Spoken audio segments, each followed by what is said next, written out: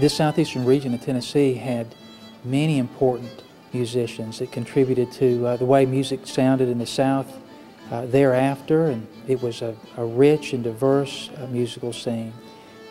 You've got, for instance, Alan Sisson, whose fiddling was spotless and almost Irish and very rich, deep classical sound that showed those Celtic roots. Another great fiddler who never made records commercially, but that was Tom Douglas, and he won plenty of contests.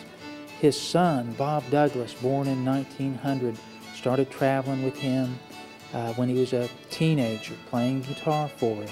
Bob finally took over the fiddle, starting about 1925, and by 1928, Bob Douglas, right here in Chattanooga, had won the All-Southern Fiddlers Convention.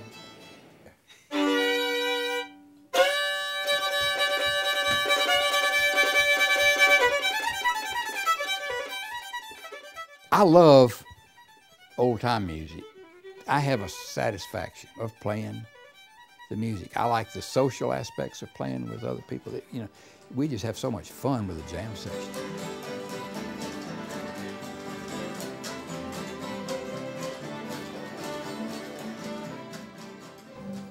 I feel connected, and that's one of the nice things about the music. It does connect you to another time and place and people.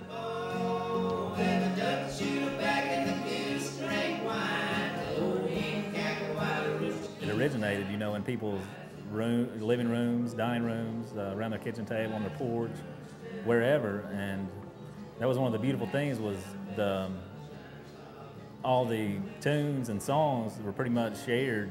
And then you had this wonderful melange and trade-off between black and white musicians that you would expect in a community that had residents coming from Chattanooga with its great African-American population and blues movement, and no doubt a real grip on all the popular musical fashions that were coming in for the day. In the Sequatchie Valley, there's still the son of one African-American fiddler is playing music down in Sequatchie Valley. That's Earl T. Bridgman.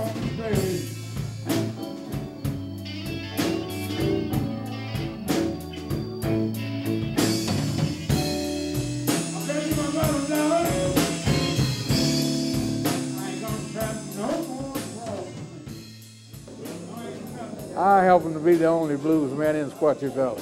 My daddy was a fiddler. I couldn't stand the squeak of that fiddle when I was a child, so I got me a harmonica, and I learned to play harmonica by listening to Little Walter, Muddy Waters, Jimmy Reed, Sonny Boy Williamson, all the old blues singers, harmonicas, guitar players back in those days. Somewhere in my mind, I said, I want to play this kind of music.